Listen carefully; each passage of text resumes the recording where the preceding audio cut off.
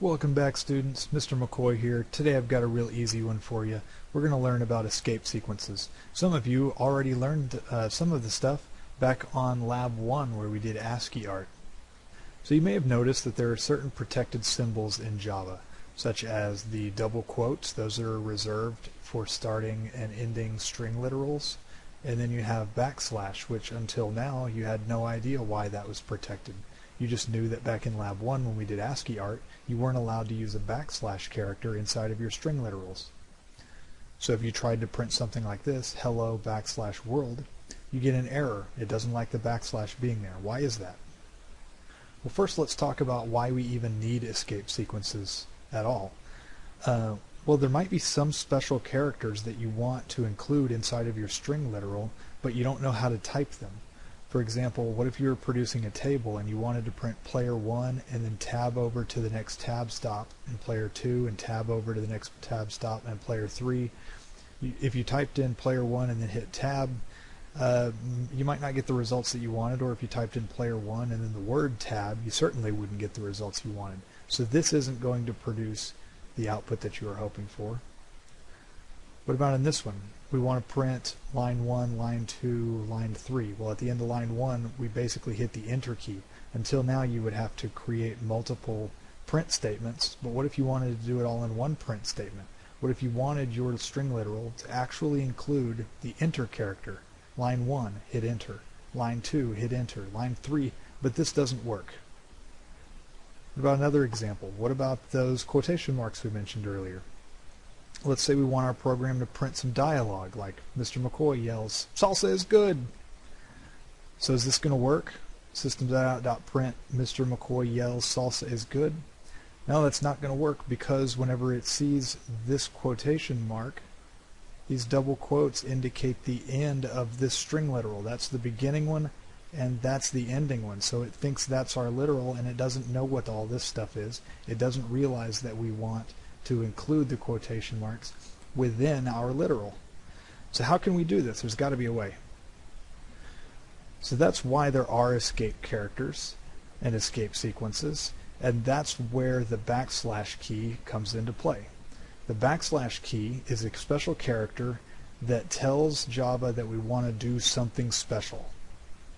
So if we put in the backslash into our string, then we follow it up with a character saying what special thing we want to do. So the character that immediately follows the backslash tells Java what special thing we want to do. Here's our escape sequences table. Now there's actually more escape sequences than this. I just wanted to show a couple of the more useful ones. So if you do a backslash and then put a T, then you're saying the special thing you want to do is to insert a tab in that location. A backslash with a B says insert backspace, as in the same as hitting the backspace key on your keyboard. /n says insert a new line. That's the same as hitting enter on your keyboard. That could be pretty useful. We have /single quotes, /double quotes, and //. So if you wanted to actually insert a backslash character, you have to put //. Why would you do that? Well, the first backslash says I want to do something special. The second backslash says the special thing I want to do is to insert a backslash. So I know that seems kind of weird, but a double backslash equates to a single backslash. So let me show some examples of that in use. If you want to print, "I am an OK programmer," we want those quotation marks to be inside of our string literal. So we have to escape them out. Whenever we type the quotation marks, precede it with the backslash to say insert quotation marks. What if you want to include a backslash in your output? Well, the backslash is reserved, so we need to use a special character for that. So we use \\. And check this one out. This is super useful, and I use it all the time, and you should too. /n means go to the next line. So you used to have to use two different print line statements to print hello, goodbye on different lines. Now you can do it in a single print line statement, just including the This is basically including enter. You're saying type enter between hello and goodbye, and it moves down to the next line. It's called the new line character. You'll use it a lot. That's really all there is to it. If you want to learn more about escape sequences or just hear the exact same stuff that I told you from a different person, maybe you don't trust me, check out this video right here. Now let's take a look at your lab. As usual, I have the Word document open. I have BlueJ open with a brand new project file called Lab 7. We have two classes, practice problems, and one called Dead or Alive, which is your second, the app that you're going to create second. Okay, let's get started. I'd like to point out that in this lab there's no scanner input from the user. There are no variables. This is just taking it a step further. The Lab 1 ASCII art stuff that we did. It's just going to use print statements and using escape sequences within them, so no need for any variables in here. Number 1, using Java print statements. Write a print statement that exactly produces the following output. Okay, system.out.println. So I'm starting off with just my shell. I have no text inside of my println statement, but I'm ready to put my literal in there. And check this out. I'm going to copy this and paste it in here just to save me some time.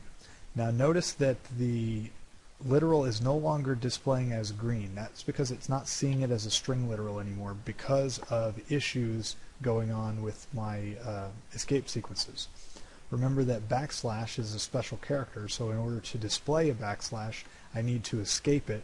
In other words, put another backslash in front of it. So that's a forward slash. I don't need to do anything with that. That's fine. This one is a backslash, and therefore I need to put a backslash in front of it to escape it. This one, there's two of them, so I'm going to put a backslash in front of the first one, a backslash in front of the second one, and here's the three of them. Put a backslash in front of each one, and so our literal turns green in that Java is now happy. Let's compile, and that looks correct. Notice even though I typed 6 backslashes, only 3 display. That's because half of those just indicate that they're doing the escape sequence for a backslash. Alright, I forgot to number my problem. Hopefully you didn't. Problem 2. Write the code to exactly produce the following output using one print statement. So we're limited to a single print statement. And whenever I say print statement, that means a print or print line. I consider those to be in the same family, so that's fine. We just have to, we can't use a second one of these in problem 2, but everything we do we have to put inside of here. So let me just do that same trick. Let me copy paste this. See what happens. Okay. Now let's see if we can clean it up. Notice that this part is green in that it thinks our literal string begins here and ends here. Well, actually we don't want it to end here. We want to include those double quotes. So I'm going to use the backslash to escape that sequence so that the quote is included in my string. This message is in quotes. These quotes I also want to appear. So I'm going to escape that out to say include this in my string. Now, rather than hitting the enter key and things going down here, I'm going to put in a backslash in indicating new line, and then remove that enter key to get it to go up there like that. So that slash in will insert that enter that we wanted. This one isn't. Let's go ahead and escape that single quote. It's actually not necessary to escape single quotes inside of a double quoted string, but whenever we get to single quoted characters later on, you'll understand why I did that. And then we close out with our double quote to indicate that we've ended our literal, and close parentheses and semicolon so that we've ended that print line statement. Let's take a look at it and see if I got that right. This message is in quotes. This one isn't. Alright, that's good. See how the solution to problem 1 and the solution to problem 2 are butted up against each other? Maybe I want to include an extra line between them. Used to be we would include something like this to say include a space in between them, and that works just fine. Or, now that we know about that /n escape sequence, I'll just go up here to the end of this literal and put a \n to achieve the exact same result. And now that \n goes down here, and because it's a print line statement, that then moves another one down. So it's kind of like at the end of printing this literal, we print, or we go to the next line, and then we go to the next line. So pretty handy in trying to condense things down as much as possible. Alright, let's see. Anything else in here that I want to talk about? No, it's pretty straightforward. Down here when you get to dead or alive, you have to produce this entire table with just a single print statement. So you're going to have one print statement, and all of this stuff is going to be printed inside of that. So your entire program is basically going to be one line of code, which is not necessarily good programming, but it's good practice for learning escape sequences. Good luck! Enjoying my class? Smash that like button! Don't forget to subscribe and follow me on TwitFace. But hey, that's just a tutorial. A computer science tutorial. Thanks for watching.